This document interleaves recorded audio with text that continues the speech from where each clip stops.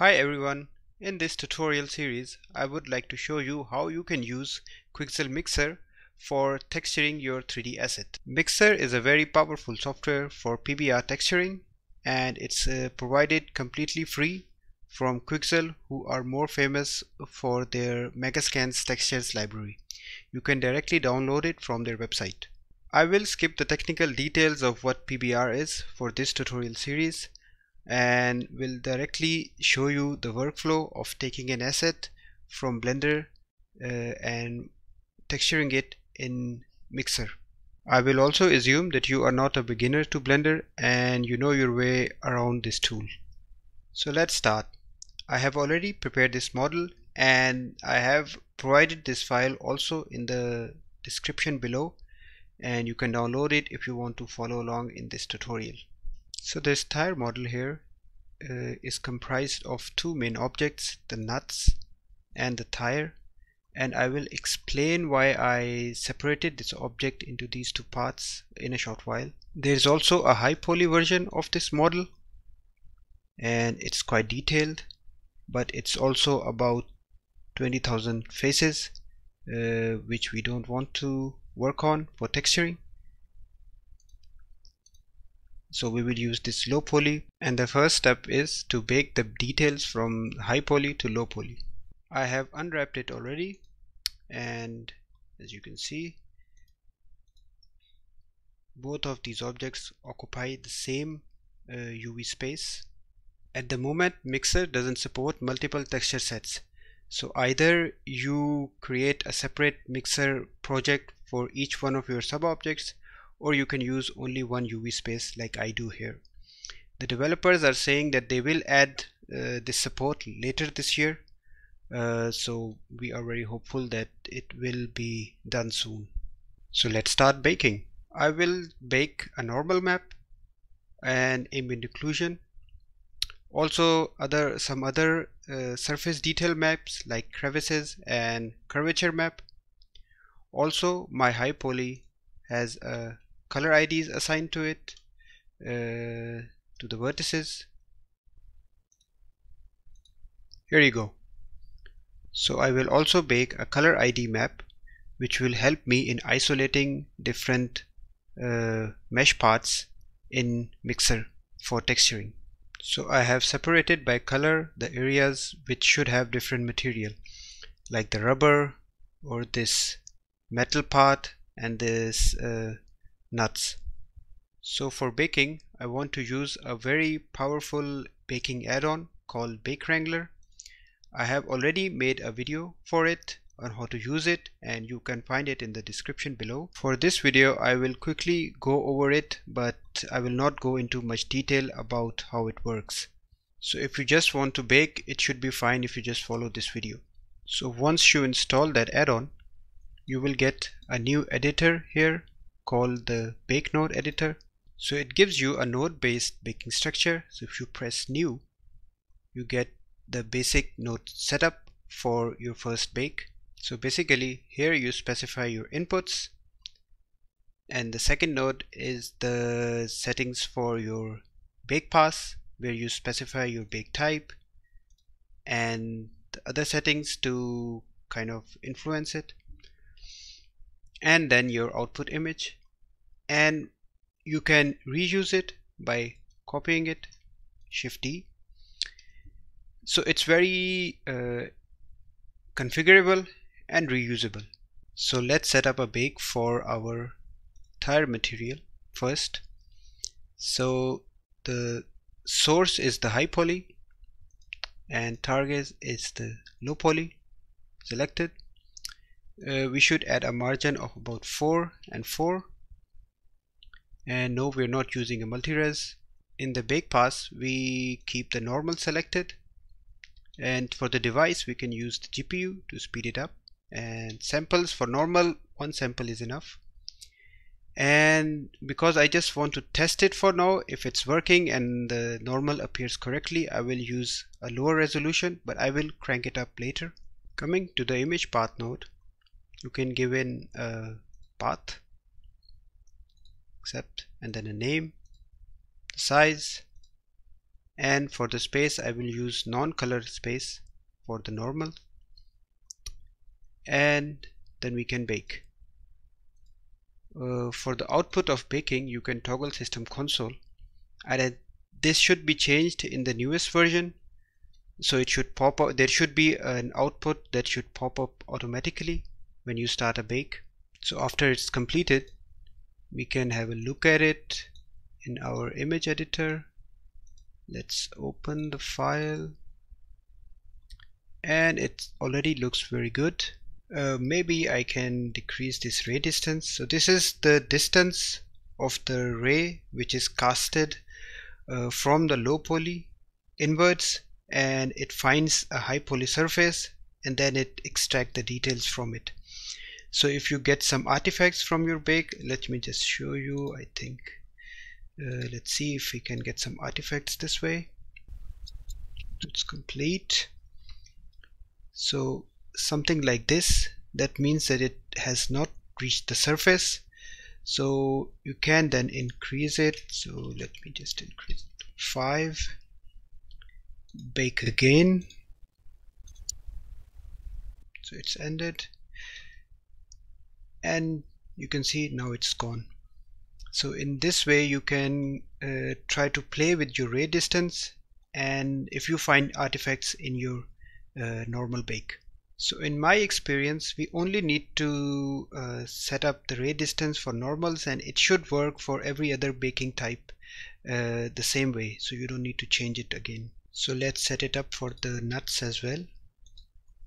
The same way, select nuts low and nuts high, connect it here. So this will make sure that it gets baked into the same image.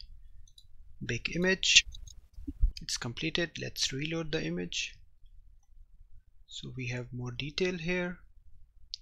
Let's go into shading and see how it looks. So here is our map. Let's add a new material, and if you press Ctrl Shift T and select your normal map, you will see that it's already added with the additional nodes and it's already applied. So this is a handy shortcut, and it works if you have the Node Wrangler add-on enabled. So it's applied to the tire object. Let's also apply the material to the nuts, and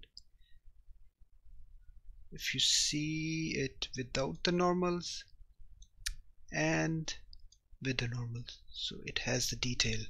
To bake the color ID, I want to change something first. So I want to apply a material to the high poly, and I want the color from the vertices to be assigned as the surface color of the high poly. So to do this, I will add a node called the vertex color, select the color, this is very important, and connect the color to the base color. And now you can see that the vertex color is being used as the base color or the albedo of the high poly. And then we can bake this high poly to our low poly. I will also apply it to the nuts object, and now we can bake it. So let's copy our nodes, connect the meshes again, in the pass node we can select albedo, and this will bake the albedo color selected for the principal BSDF, so this one, the base color. And let's rename it to albedo and change it to sRGB from non-color, and let's bake. So let's see how it looks.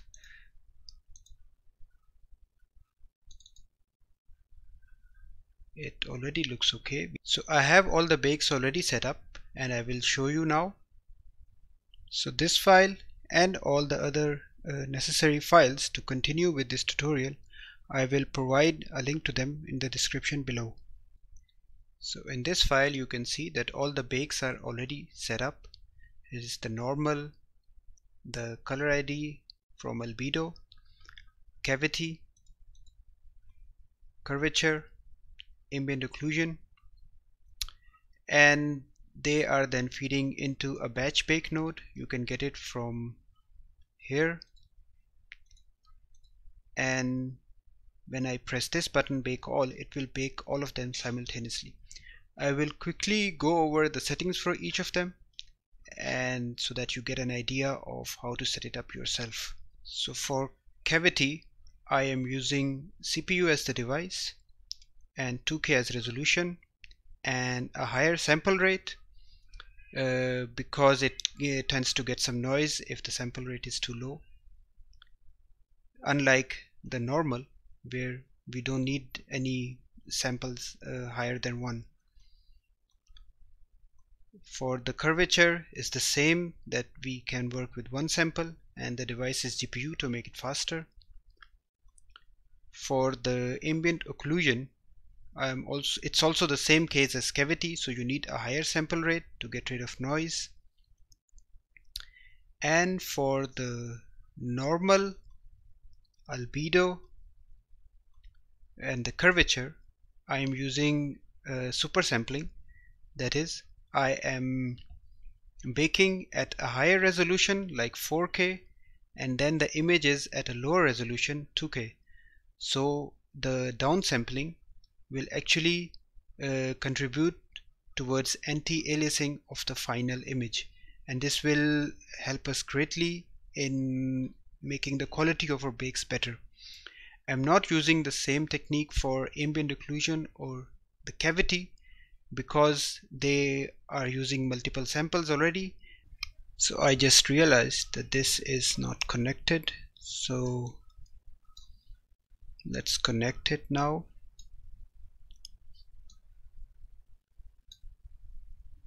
So let's look at the image settings for each of them. So for normal, I'm using non-color. For albedo or the color ID, it's RGB because I need the color information. And for the rest of them, I'm using non-color, black and white, or grayscale. And if you want, you can change the depth from 8 to 16 for extra information. But for me, for now, it should work as it is. So these are the best settings that I have found by experimentation, and maybe you can find them better. Feel free to experiment, and I will start the bake now. So this can take a while, especially the cavity bake is very slow, and since I am also baking each of them in 4K, so this will also add more time to the bake. So let's wait. So the bake is complete. It took about 15 minutes. Let's have a look at the maps, and here they are.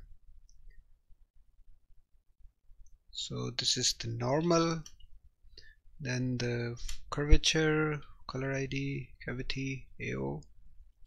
And if in the AO or cavity you notice that there is this noise in your case, then you can try to increase the samples here for the AO and cavity. For me, I will keep it as it is and just continue with it. So next we need to export our meshes. So let's select our low poly mesh, and we want these two objects to be part of the same mesh. So let's go to File, Export, FBX, and then use this selected objects. So these two will be part of the same FBX file. Let's change the name to tire_low.fbx, and we don't need to change any other settings in this case, and let's just click export. So here we have our low poly mesh. So armed with our low poly mesh and the baked texture maps, we are now ready to jump into Mixer and start texturing. I will continue it in the next video, so stick around. Bye.